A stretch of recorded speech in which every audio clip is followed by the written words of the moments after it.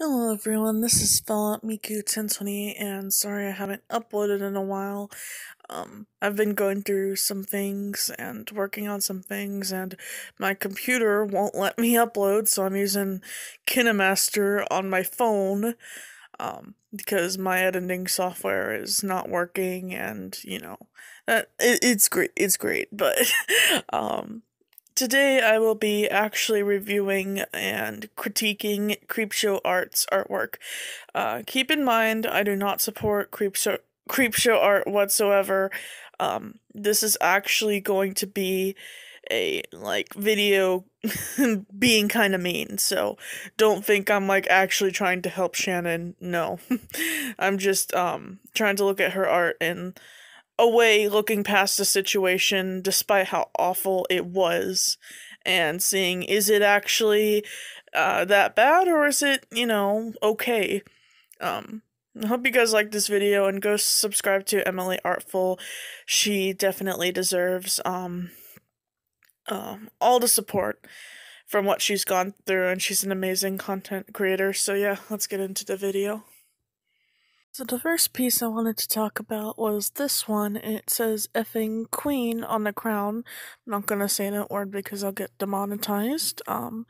But this, besides the eyelashes, is basically the epitome of CreepShow Art's style.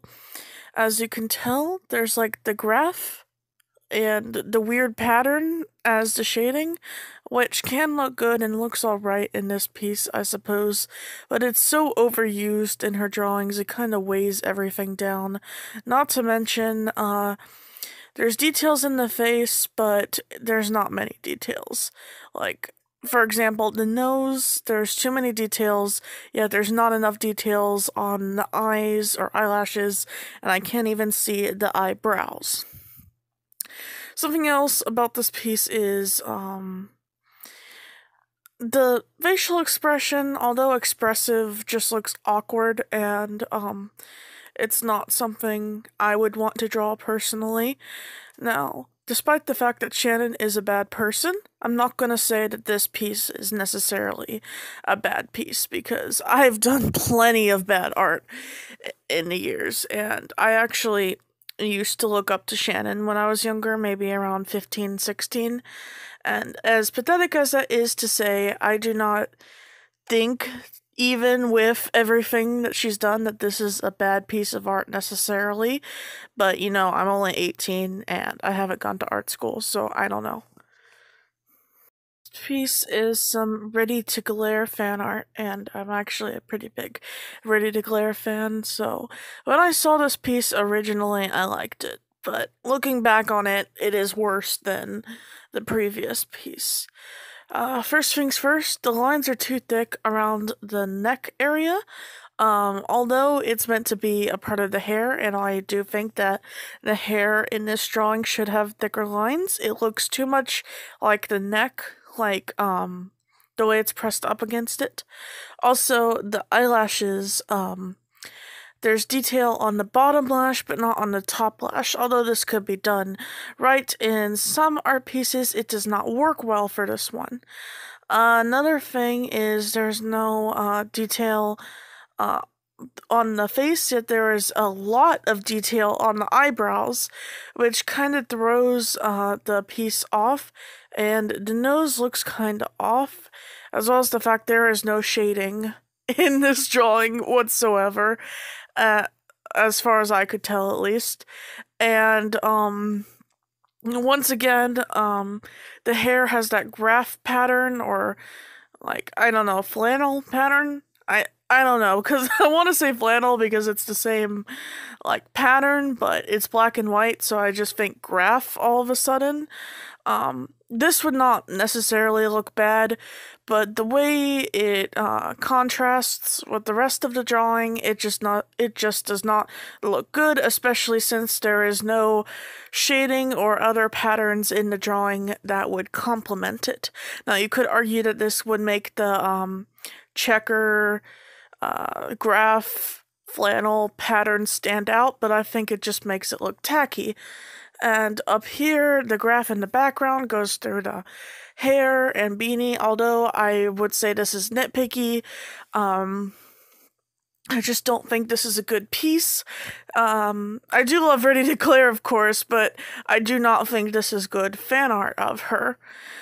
There is things that can be improved upon, and I'm sure I was just as bad as this a few years ago. In fact, I'm positive, but yeah, I just don't think this piece is good whatsoever.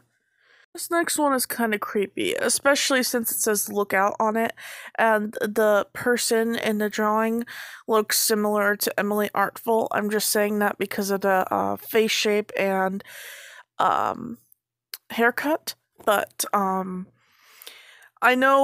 sure CreepShow didn't intend this at the time, but it seems almost foreshadowing.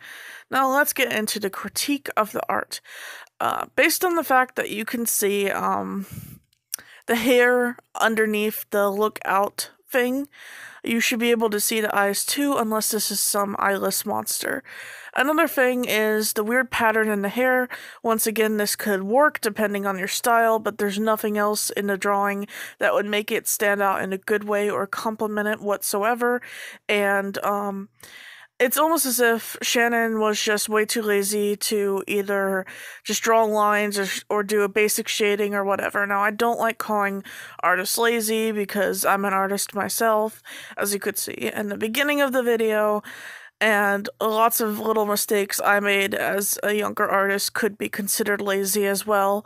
And I don't mean it to come off as mean, despite the fact that Shannon is an awful person, but, yeah, overall, there's not much to say about this piece. Sorry, I couldn't really get it in high quality. You couldn't really find very much CreepShow artwork after the whole drama happened. So, yeah, not much to say about this piece. No, I really don't like this drawing. Now, the idea is good. A woman with beautiful black hair and flowers and a pretty skin tone. Yeah, that's a good idea. But, there's a lot I have to say about this piece. Up here, for example, the hair does not connect well. It looks like she's wearing a wig or something. Unless the character was meant to have a wig, then I'm sorry.